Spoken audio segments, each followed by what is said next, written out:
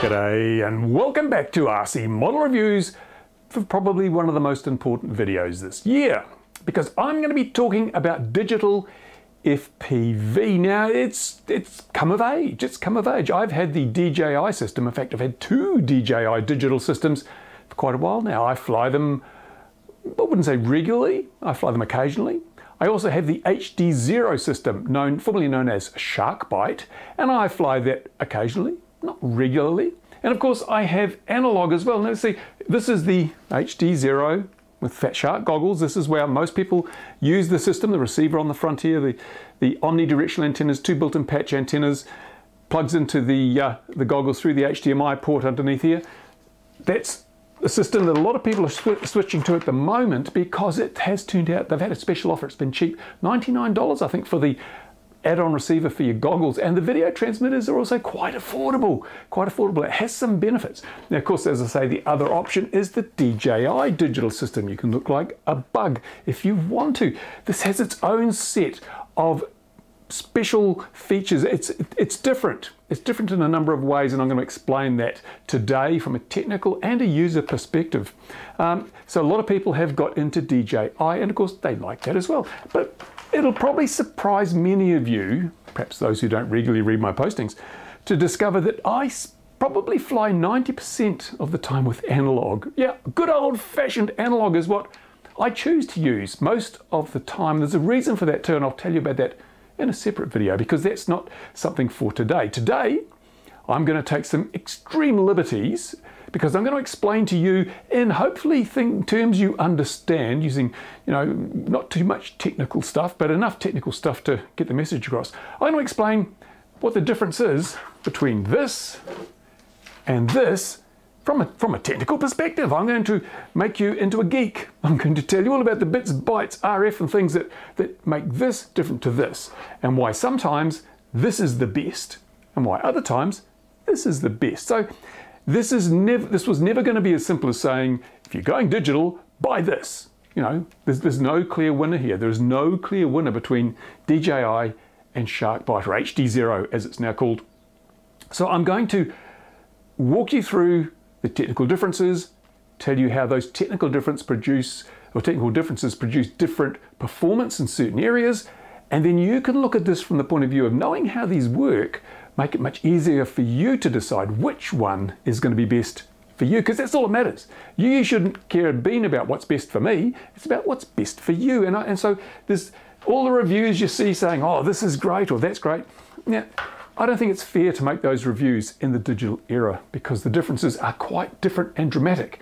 And if you just watch somebody who says, oh, this is fantastic, buy this, link in the description, affiliate, ching ching, I don't think that's the best way to make the decision. In fact, I think it's probably the worst way to make the decision. You have to know how they work to understand what they're going to do for you, and that's the purpose of this video. Now I've got my digital whiteboard because my regular whiteboard is stuffed. It doesn't erase anymore. It's terrible. It was cheap when I bought it and it's just useless now. I should get a ceramic one, but I can't afford it, so I'm using a digital whiteboard. Hopefully that will suffice for this discussion. I've already done a video for those who want to know, and I'll probably put the link up here somewhere if I remember, about how analog video works. This is going to be similar to the video that talked about how analog works from a technical perspective, but it's going to talk about how the HDZero system works, and it's going to talk about how the DJI digital system works. As I say, I will be taking some liberties here, because if I went into the deep dive technical stuff, you'd all glaze over and go and start drinking, and I don't know what you'd do, but you wouldn't watch it because it would be too damn boring, because it would be whoosh, over the top of most people's heads. So I've simplified things. I've used analogs. Analog's not a good word. I've used equivalents, and I've taken some liberties with the technically precise facts. Also, one of the problems I have is that I don't have access to all the technical details on these systems. Nobody knows exactly, outside of DJI, how these damn things work, because they don't tell you. And likewise, although there's some data sheets for the technology in the HDZero, I've had to join some dots. I may have joined them incorrectly. I'm pretty sure HDZero, or Carl from HDZero, will contact me and tell me I've got it wrong if I've got it wrong, and in which case I'll do a follow-up and correct any major errors that I may be making in this video. But that's all I can do. So right, grab yourself a coffee, maybe two, or if you have something else you prefer to drink, grab that, put your feet up, put this on the big TV in the living room, because it's going to be a long one, folks. You'll be here for a while. But let's get on with it. Let's look at how these things work. Okay, let's start by looking at the HDZero system. It's driven by a DiviMath chip, and it's the DM5680. Now, there's some interesting claims made for the system, but basically there's some brochures online. You can see it says it's a wireless HD video transceiver IC with near zero latency, and using a pair of these chips, you can get unparalleled robust video, audio, data links secure from ear to ground.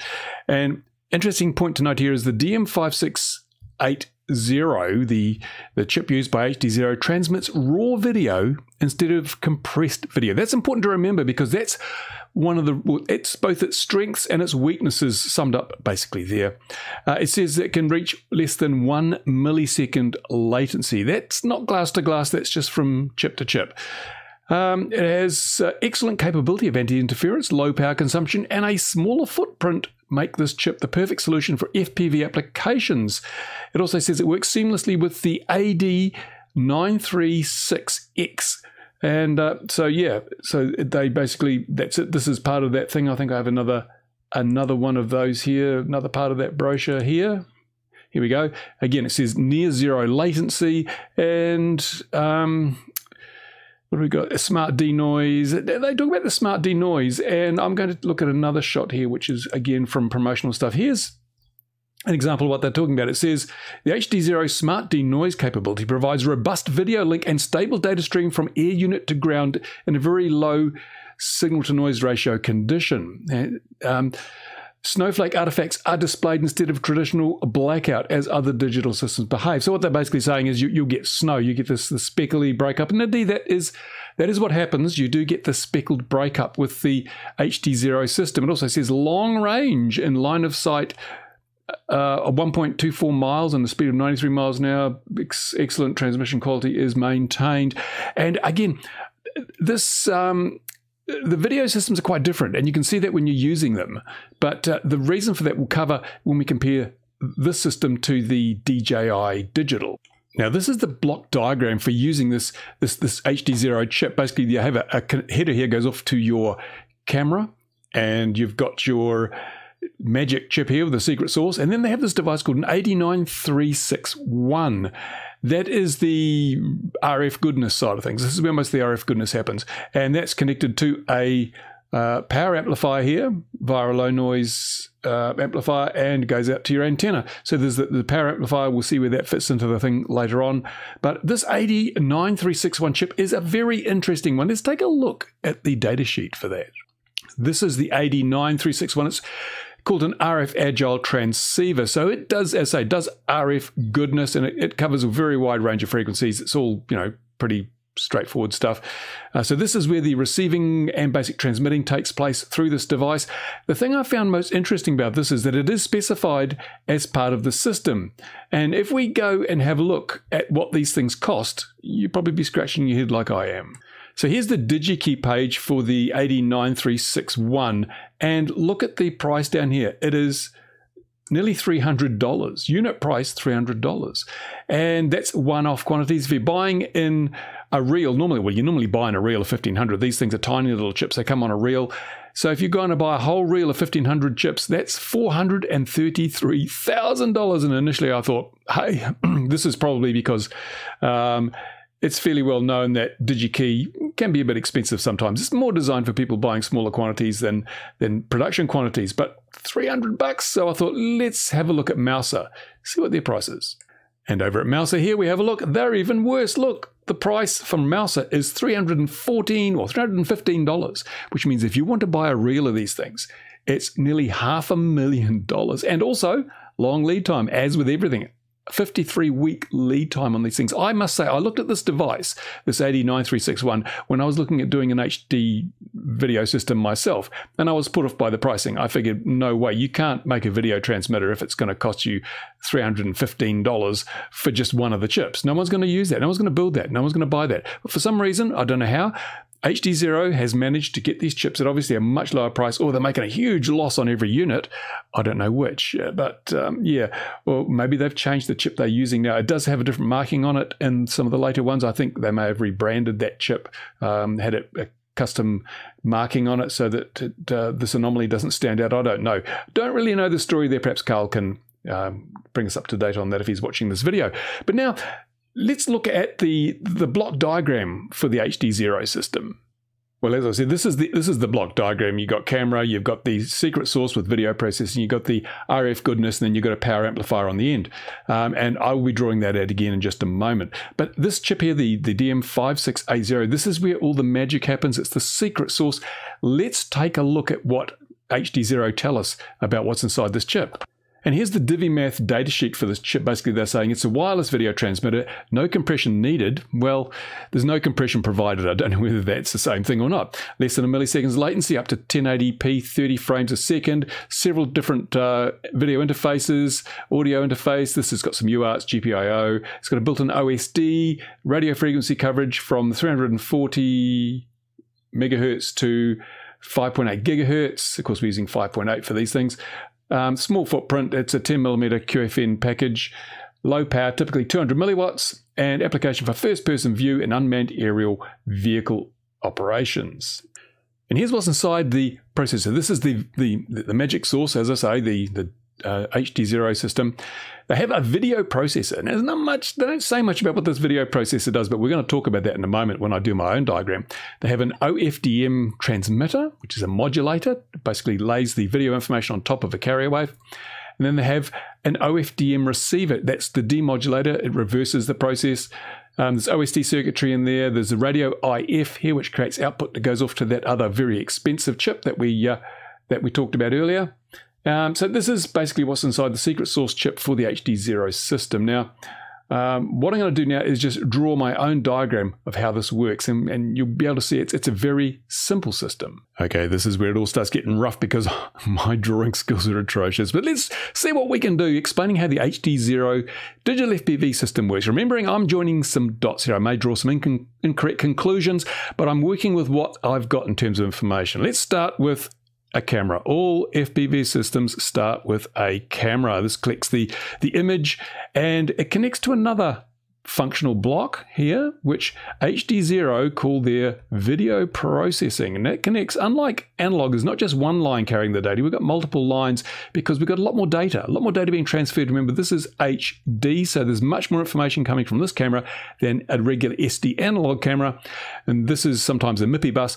This connects basically the camera to the video processor. The video processor then outputs some stuff, which goes over here to something which is OFDM, which is orthogonal frequency division multiplexing. That's a complicated word. You don't have to worry about that just for the moment. And then the output of that goes over here to an RF amplifier. And this is an RF power amplifier, a PA. And that has an output which goes off to the video transmitter's antenna. So basically everything above this line is VTX and everything below this line is VRX in this drawing. So there we go.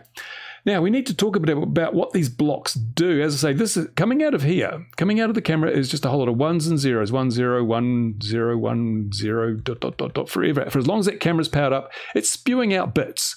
And those bits are just a stream of binary data. It's called a binary data stream. That comes out of here, goes into the video processor. Now, we have to sort of work out what the video processor is doing. But one thing it is doing is it is packetizing this data. What does that mean? Well, let's assume we have a sequence of 1 0 1 1 0 0 1 0 1 1 0 0 1. This is the stream, right? This goes on forever.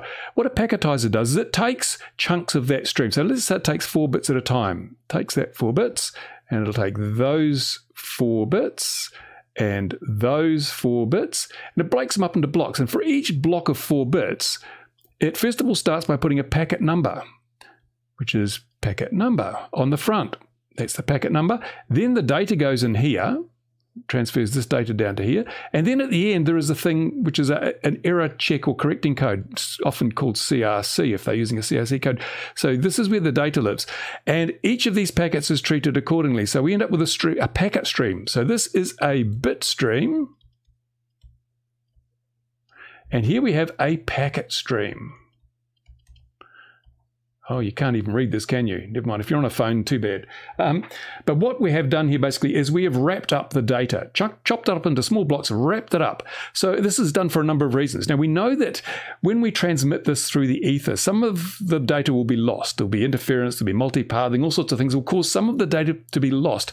And if we just had a data stream here, for example, imagine if we lost this bit, say this bit just didn't arrive, then what would happen is this would be considered bit 1, bit 2, bit 3, and instead of this being bit 5, it becomes bit 4. So suddenly all the rest of the stuff is out of sync, and there's no way to synchronize it up again. We don't know, for a start, we don't know we've lost a bit or had a bit corrupted, and then we don't know how to recover from that because we've just got a continuous stream. There's no checks and balances. When we packetize data like this, each packet has a number, so we know if we lost a whole packet, we would know, because instead of getting packets in the order 1, 2, 3, 4, 5, we might get 1, 2, 3, 5. We know, oh, packet 4 is missing. Oh, goodness me. And so we can, instead of treating the next packet as packet 4, we'll treat it as 5 because it's been labeled as 5. Also, if some data inside the packet, if the actual bits inside the packet are damaged, then the CRC code here will not match. And so we will then know this data is invalid. We shouldn't use it. And we should just move on to the next packet. That's how packetizing works. It's a layer of protection for the data. And that's really important because it means that we can get a nice crisp clear signal. If we know we've got bad data, we can ignore it, or we can do other clever tricks to cover up the fact that the data is missing.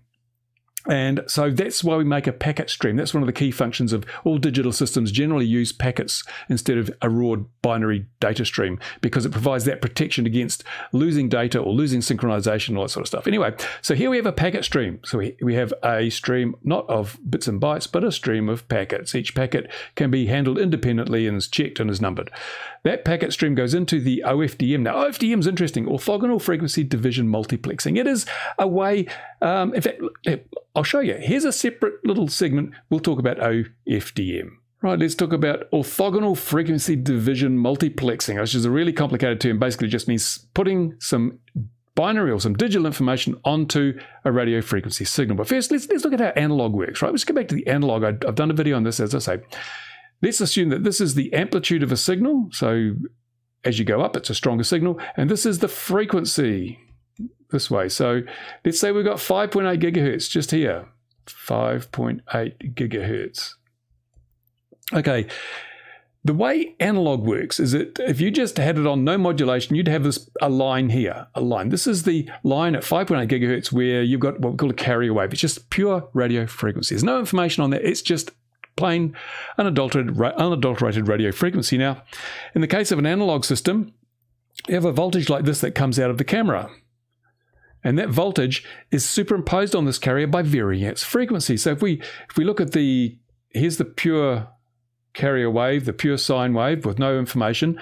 If we modulate or superimpose this video voltage onto that, then it varies its frequency. So as the voltage goes up, the frequency also goes up. So these waves are closer together, and then they get further apart. The frequency drops, and then they go up and down again. So the spacing of the waves, the frequency, is dependent on the voltage that you're modulating it with. And what you can see from there, obviously, if you apply a voltage that lowers the frequency of the RF, then this line will move over here to a lower frequency. And if you apply a voltage that raises the frequency by putting these closer together, then the carrier will move over here. So this carrier is going to be in any of the positions between down here somewhere and up there. And generally, if you look at it on an oscilloscope, on a frequency analyzer, spectrum analyzer, it'll look something like this. So you get this spread, the spread of information by wiggling that carrier backwards and forwards in frequency. And that is the bandwidth. Bandwidth. Yeah, I can't spell a thing. So the bandwidth it uses, I think in the case of analog, it's about 8 megahertz, I think. About 8 megahertz of bandwidth. And in theory, you could carry a higher definition picture by using more bandwidth, wiggling this further, because you're gonna need to move it more quickly, and so it'll need to move further to get what we call modulation index. Won't go there, it's too complicated. But let's talk now. This is just regular. This is FM. Very basic. It's been around for eons, FM, frequency modulation. But let's look at OFDM. What we have there is we want to send a lot more data, because standard definition doesn't require a lot of data. There's not a lot of information in an SD picture. But when you go to HD, you got more information. And more information generally, all else being equal, requires more bandwidth. You've got to fit more. You've got to fit more data in here, so you need more space to do it, unless you do something really clever. Now, as I say, with the analog, you've got one carrier and it's just wiggled about. With OFDM, they do some clever stuff. Let's say 5.8 gigahertz. There. With OFDM, what they do is they say, well, why don't we use more than one carrier? Why don't we use more than one set of RFs? So there might be a singlet at 5.8. There might be another one down here, and another one here, and another one here, and another one here. And unlike frequency modulation, where there's only ever one carrier and it's moved around, here we have multiple carriers, multiple sets of RF. And they can all be on at the same time. And they can all wiggle around a little bit. They can all wiggle a little bit backwards and forwards like this. But it means is because you've got more carriers, you can fit more information. This can still just be 8 megahertz. It's actually higher, I think, with the digital systems. But you can fit a lot more data by using more carrier waves. It's pretty logical, isn't it? However, there has to be some pretty clever math going on here, because you don't want this carrier wave standing on that one, because then you don't know which is which. And there has to be a special relationship between all these carriers, which is why it's orthogonal frequency division multiplexing. There's special maths goes on here to make sure that it's the relationship between these carriers, not actually where the carriers themselves are, but the relationships between them that encode the information. Now, there's a very good video on RCSchim's channel. He's used a spectrum analyzer and given a 3D plot of an OFDM signal, and you can see the individual carriers in the signal. I'll put a link to it in the description of this video. Go and look at it by all means, and thank Mario for taking the time to make that video. But it really, really demonstrates this way of doing things. So here, you can imagine here we're sending one, I'm taking some liberties here, but you can imagine you're sending one bit at a time here, because you've got one carrier. Here, you can send like 1, 2, 3, 4, 5, 6, 8, maybe 16 bits at a time. You can get much more data in the same piece of bandwidth. It doesn't scale like that, but it does mean you can send more data. If you were around in the 1980s, for example, you may recall that when modems first started, computer modems, we had like 300 bits per second of transmission and 1200 bits per second of transmission, because we used a very simple system, which was basically just frequency modulation. Once we moved to a system like this, we got up to 56 kilobits per second, even though we were using the same amount of bandwidth, because we just stacked these extra carriers here and had the relationships between them. It's a fantastic piece of technology. It also has the benefit that you can vary the rate at which the data is sent and the sensitivity of things by changing the number of carriers. You can actually, the more carriers you've got, then the more data you can send, but the more likely it is that you're going to suffer from any interference that's around. If you reduce the number of carriers, you can then effectively punch through interference a bit better, although things will happen more slowly. And you'll see this trade-off. I'll mention this later on when I'm talking about the DJI system. But you can have an adaptive bit rate by varying the number of carriers. It's really good. Now, the HDZero system doesn't use an adaptive bit rate. It just uses a fixed number of carriers on the OFDM system. But suffice to say, this is how we put bits of data onto an RF wave through OFDM. They give us this RF output, which is across a bandwidth, and then it's handled by the rest of the system. So it's just a clever way of squeezing data into the radio frequency. Let's go back to the HDZero system. Right, so now we've sorted that out. We have our radio frequency goodness coming out of the OFDM system, and that's then amplified by a power amplifier. So here we might typically have microwatts of power. It's just signal level. It's not designed to be broadcast. It's just designed to be created. So we need to amplify it up to as much as 1 watt in the case of the HDZero system. Where they've now got 1 watt transmitters. That's then broadcast out into space. And at the other end down here, remember this is video receiver down here, we've got another matching receiver, video receiver antenna. In fact, the HDZero system has 2 unidirectionals and 2 patches. So it's got 4 antennas, but they basically just chooses the best signal as required that comes in. And now we have an RF amplifier. Now this is because there's a whole lot of gap between the transmitter antenna and the receiver antenna. We might be broadcasting a watt here, but at this end we might just be receiving a few microvolts of signal, tiny power levels. We need to boost that up so we can work with it. So the RF amplifier here is like the preamp on your stereo. It boosts up the signal level to a useful level. Then it goes into, you guessed it, OFDM. And this, to make it clear, this is a modulator and this is a demodulator. So as you might guess, this does exactly the opposite of that. Whereas this superimposes the packets on a radio frequency carrier, or on multiple radio frequency carriers, as we saw. So we've got radio frequency down here that basically merges this with that and gives us a modulated output stream. The demodulator does exactly the opposite. It subtracts the radio frequency from the incoming RF that we've amplified. And what does that leave us with? Well, it leaves us with a series of packets again. So the same packets that we sent up here magically appear down here on your goggles, or in the receiver on your FPV system. All right. So then we go off to another box, which is VP. Again, the magic video processing. And one thing we know that this does do is it will then disassemble the packet. So it will strip out the CRC and it will strip out the packet number, and it will then rebuild that as best it can. That data, that bit stream that was up here, will reappear here. So in effect, at this point here, we've got exactly the same thing that we had here. Where are we? Here, coming into here, right? That, of course, can go off to our goggles. Here's our goggles, wonderful drawing. That goes off to our goggles. In the case of the HDZero, that's via HDMI. So that's it. That's how it works. It's really quite simple. There's not a lot of boxes, and they all operate fairly straightforward. HDZero, it's a very simple digital video system. And that's one of its benefits, because it's not doing a lot of work. It's very low latency. The bits just flow through the system.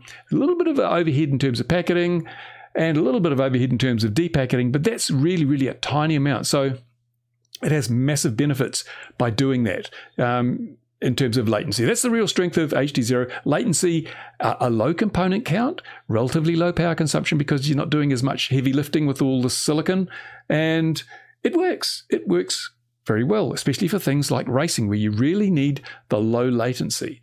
And what else can I say about it? Well, not much. Because it's simple, you can also make much lighter, much simpler video transmitters at a lower cost as well. The cost is lower because, apart from the price of this this RF goodness chip, which, as I say, $300, seriously. But they've overcome that in some way. But this means you can build 1S tiny whoop HD video systems. Hey ho, who would have thought? But that's the HDZero system. Technically speaking, that's how it works as far as I can deduce from the data sheets and from what I've seen by analyzing its operation. Very simple, very straightforward, and it works. What more could you wish for? Well, let's have a look at DJI and see how they've done this, because trust me, it's a lot more complicated. Right, let's take a look at the DJI system. Let's have our camera, because as I say, that's where all FPV starts, is with a camera. There's the camera from the DJI digital system, and it comes out, again, multiple data lines. Because it's digital, it goes into a box here, and this is not video processing. This is a frame buffer. What does that mean? Well, the HDZero system treats this data as a data stream. It doesn't change it. It just packetizes it up and sends it out. That's all it does. So it's very quick, it's very fast, it's very simple. And so you get low latency. Fantastic. What the DJI system does is it actually sort of effectively builds up a copy of the camera screen in its own memory. So it gets a frame of the image, and that enables you to do some very powerful stuff later on, because the next phase here is a box, which I'll call comp, which is video compressor. I'll put VComp, video compressor. So what this does is, at this point, we still have 0, 1, 0, 0, 1, 0, 0, being able to go backwards or being able to go from the frame buffer to the compressor. But because we have a whole screen, a whole image, we can actually apply some really impressive compression to the image. We can compare one piece of the screen to another piece of the screen, and if there's a relationship, we can send the data that relates the two. Rather than having to send every single pixel of that screen as a bit, we can send some information that says, well, this bit's the same as that bit, so we'll send that bit once and just say that other bit's the same. The compression, this is stuff we've seen already. If you've ever used a camera and you get a JPEG image, or you've used, any video, any photo editing software, you can compress pictures down quite dramatically by using compression like JPEG. What that does is exactly the same thing. It doesn't tell you what all the pixels are. It creates some small losses, but it enables you to squeeze a lot of data down. You can take a still image, which might be several megabytes, compress it down to just a few tens of kilobytes by using things like JPEG. And in video, we do the same thing. We have some codecs called H.264 and H.265. And what they do is they do even cleverer stuff because they compare one frame with the previous frame. Now, don't think that DJI is using something like that. I think it's a frame-by-frame compression, but I can't be sure because they don't tell us. But it does allow the video compression to remove a lot of redundant information. For example, you've got a blue sky. Well, the whole sky is blue. On a perfectly good day, the whole sky is blue. You only need to say this area is blue. You don't need to say this pixel's blue and this one's blue and this one's blue. You can do a somewhat more generic thing and say that the whole area over here is blue. You send the color, you send the area bounds, and that's it. You have sent a lot less data. So this enables the DJI system to put a quart into a pint pot. The data coming out of here may be measured in megabytes per frame. The data coming out of here may be kbytes per frame. So it's now got much less data to deal with. Much less data to deal with. And as with the HDZero system, it then has a packetizer. Oh, this is terrible. My writing is awful. Anyway, this is a packetizer. This does the same thing that the HDZero system does. It converts that stream of data, compressed data now, compressed video data, converts that into a stream of packets with headers and checksums and things, so it knows what it's working with and it can deal with errors and so forth. That then goes off to that exact same thing we saw before, the OFDM, the modulator, which creates the radio frequency. And then we have, again, a radio frequency amplifier, and here is the video transmitter. So and there's a source of radio frequency here. So in that respect, we see one of the big differences between HDZero and DJI. It's this, it's the frame buffer, and it's the data compression, the video compression. And that explains why the DJI, or one of the reasons why DJI has a higher latency than HDZero. HDZero doesn't do anything except break this up into packets and squirt it out the end. So it's a very quick process. Building up a frame buffer takes time. You've got to collect all the data. So the buffer isn't ready until the last byte has gone into the buffer. Then you can start doing your compression, which means you've got to wait for a whole frame of video, or maybe half a frame with DJI, I'm not sure. But you have to wait for a lot of data to be accumulated in the frame buffer before you can start compressing it and then sending it out. So these two boxes here add latency, and typically that's 28 milliseconds to over 40 milliseconds of latency. So that's why the DJI system has latency, because it's actually compressing the data. But the upside of that is that the image from the DJI, to be totally honest, if you're looking at a relatively still image, it is much sharper, it's much crisper, it's much clearer. It's a much higher quality image because it has been able to effectively get more detail from the picture by removing the redundant information. It really does look, I mean, anyone who says that the shark bite looks as good as DJI, they're not really telling the truth. I've yet to see a comparison that shows them as being total equivalents. The DJI gives you a better image most of the time. There are times when it doesn't. I'm going to cover those shortly. So that's the transmission side of things, and that's fairly straightforward. Over here, we'll have the receiver. As we did before, I'm going to draw a little dotted line here again. So this is the video transmitter. This is the video receiver. Okay. And down here we have an antenna. Actually, all these systems have multiple antennas, so we just treat it as one though. And we have an RF amplifier to boost the signal, just like with HDZero, as I mentioned. We have an OFDM. This is a demodulator. Remember this? So this takes the radio frequency and pulls out the packets that we had before. And here is the depacketizer. So here we have a bit stream. Sorry, we have a packet stream. This is where our packets come. They go through the depacketizer and they come out as a bit stream without all that header information and the checksums and things. That goes, and this goes now into a video decompressor. Video decompressor. That goes into another frame buffer. So you can see all these things are sort of complementary. Each block here is undone at the other end. So if we look at it, we've got RF here, and we've got RF here. We've got a packet stream here, and we have a packet stream here. We have a bit stream here, and we have a bit stream there. We have video compression here, decompression there. Frame buffer from the camera here. Frame buffer is rebuilt by the system. It's rebuilt, and then it goes off to the DJI goggles, and it shows up on your face. All right, that's how it works. So these bits just do and undo everything. I better put a little oscillator in here for the OFDM. Anyway, so you think, well, that's pretty good. That's the only real difference is it's compression, right? Well, no, it's not actually. The DJI system is even more complex than this, because whereas the HDZero system is just like analog, the video transmitter only sends and the video receiver only receives, DJI is a bidirectional system. It's a two-way system. That's why your goggles in the DJI system actually transmit. There's a link that goes back from the receiver to the transmitter, and you might think, why would you do that? Why would you want to link backwards? Well, it's pretty straightforward. What it means is that we can actually, whereas with the HDZero system, if you get a packet of this data and it gets corrupted, oh no, that data is corrupted, what do?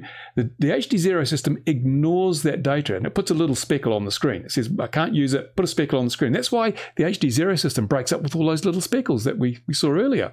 It's because if a packet is corrupted, it just can't put anything there. So it looks like random color to me, but can't put any image there. So you end up with a glitch in the video image, right? Now, with DJI, you don't get that. When the DJI image breaks up, it doesn't break up. The latency goes up and it gets pixelated. It starts getting blocky, but you don't actually you don't actually get individual blocks of the image disappearing as such. And the reason for that is that down here, where we have our depacketizer, this piece here, this thing is smart enough to know when it's lost a packet. And if it loses a packet, there's some smarts here. I'll call them smarts. It reports to the smarts and says, I've lost a packet. And the smarts is connected to a a transmitter, a data transmitter with an antenna, right? Over here, we have another receiver. Remember, this is a video transmitter, but there's an antenna. Well, it connects up to the main antenna. There is a receiver and some more smarts.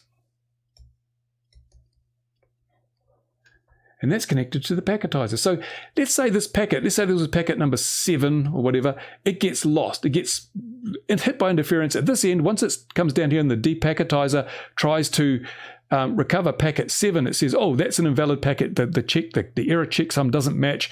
The data in it is not valid. What it does is it doesn't put a speckle on the screen. It says, oh, smarts, tell the other end to send that packet again. So this sends a signal out here. It's received. This end, the smart says, oh, we need to resend packet 7. So it resends packet 7. So instead of getting a speckle, chances are the next time packet 7 arrives, it will be able to be used because the data won't be hit. And because we're building up a frame buffer, it doesn't matter even if packet 7 arrives after packet 8, because the packets all fit into the little frame buffer. It can put it in the right place. It can rebuild the frame one screen at a time, and therefore you get a send and acknowledge. So basically this can correct errors by having them resent. At least that's the way it appears to work. So that means you get a much more resilient image. The DJI system doesn't get speckly. It doesn't break up in the way that HDZero does. But this does require a bidirectional connection. The video transmitter also listens, and the video receiver also transmits. But it goes even more than this, because this smarts isn't just connected to the packetizer. It's actually connected down here to the video compressor. And down here, it's also connected, or it doesn't have to be connected to the decompressor because it knows how much compression. But if we get a whole lot of these packets getting lost, it means obviously the signal's very low. We're running out of signal strength. We're losing a lot of data. What do? We could keep resending, but eventually you can't resend enough. There's too many resends and you end up with problems. So the smarts says if we're getting too many packet losses here, it talks back here, and this smarts says, oh, we need to increase the video compression and send the data more slowly. So if you increase the compression, you get less data coming out, which means you can send that data at a lower rate. And in the case of OFDM, what you can do is you can use fewer of those carriers because you're not carrying as much information, which means you're less likely to get hit by interference. It also means that you get more signal strength received at the other end. General rule of thumb with digital systems is the slower you send the data, the more range you have. And it's a bit like the analogy to that is if you're standing in a room at a party and there's some really loud music and you want to talk to somebody, if you talk quickly, they can't hear you. But if you slow down and talk very slowly, pausing on each syllable, then it's much easier to understand the person. That's how digital RF comms works. If you slow down the rate at which the data is sent, the receiver has more time to make sense of it at the other end, so you'll actually be able to hear it from further away. So what happens here is when it starts losing an unreasonable number of packets, the video receiver, your goggles, sends a signal back to the air unit and says, oh, can you please slow down the data? Can you compress it more and slow it down? And that's why we get focus mode. You see in the DJI system, along the edge of the goggles, you'll start to see the image starts getting blocky and there's lower resolution because it's slowed down, it's compressed that data more and sending it more slowly. And then the overall picture as a whole, when we get to the limits of range, that happens to the entire picture.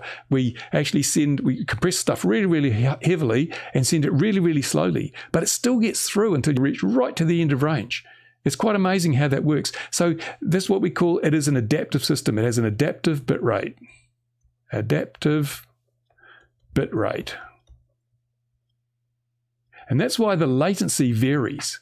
That's why it goes from 28 to 40 plus milliseconds, because the more compression you have to do, the longer it takes. And it reaches a point where even though you've compressed it heavily, it's still going to take longer to send it because you're sending it more slowly. So the latency goes up. So that's why the DJI system can give a really, really impressive picture and it gets very little in the way of breakup. But the latency will go up and down depending on how hard this compressor is working, how many packets are resent, and how many carriers the OFDM is using. It's a really clever system. Uses all the digital tricks to try and get the best out of the hardware. But I said earlier that the DJI system gives a superior image, but not always. Sometimes HDZero gives a much better picture. And you might think, how can that be? Well, I'll tell you why. One of the things with compression is that you remove small details. The more compression is applied, the more the small details are lost. It smooths over the details. It says you don't need to know how many blades of grass there are. You just need to know that the grass is there. And so when you've got a lot of movement or a lot of detail, like leaves in autumn in the DJI system, they tend to blur. You notice if you're traveling low at speed, the ground gets quite blurry. If you're flying over gravel or something, it's blurry because there's just not enough data. You're losing too much in the compression. And so you lose that and you start losing. If you're flying through dappled light and trees in a forest and stuff, even if you've got strong video signal, you can still get a really kind of blocky pixelated image because the compression can't keep up. And that's when the HDZero really shines, because HDZero, it doesn't do any compression. So you get the same quality of image on a very plain scene as you get on a really hard scene like rippled water or dappled leaves or anything like that. The quality of the image does not change based on the amount of detail in the image. And that can be quite handy if you're racing. If you're racing, you want to see the detail at speed. With DJI, the faster you go, the less detail you're going to see because the more change there is in the picture between each frame. So yeah, again, what is a strength of DJI? It can also be a weakness depending on the application. So this is why I'm hoping this information will help you make decisions. So obviously if you want ultimately low latency and a consistently sharp picture, not necessarily the sharpest picture, but a consistent sharpness to the picture, then HDZero will deliver that. But if you want an image that is going to be really better until you get a lot of movement or until you get a lot of picture detail, and you want to be able to get away from breakup as produced by the HDZero system, you want just the best possible experience right up to the point that the video link fails, then DJI is your choice. But you can see DJI vastly more complex, and which is why DJI systems are also more expensive. Because all this extra circuitry in here, it consumes power, it costs money, and it has a size and weight penalty associated with it. So yeah, there you go. That's the DJI system, far more complicated than HDZero. And it has its strengths and it has its weaknesses. So there you go. I hope you're still alive. I hope you're still kicking. I hope you're still breathing. Have you woken up yet? But that was it. Unfortunately, it was long. It was long-winded. I could have done better, but I've tried to do this video a number of times and this is the best I can do. But hopefully you've learned enough from this video to now make an informed choice if you go out there and decide to go digital. And the bottom line is it's all good. The bottom line is it's all good. Every FPV, whether it's HDZero, whether it's DJI, whether it's good old analog, it's all good. I enjoy every type of FPV and I'm sure you would too. So be aware that you can't really make a wrong decision. important, because if you buy something and you decide later to buy something else, you've still had a snot load of fun in the meantime.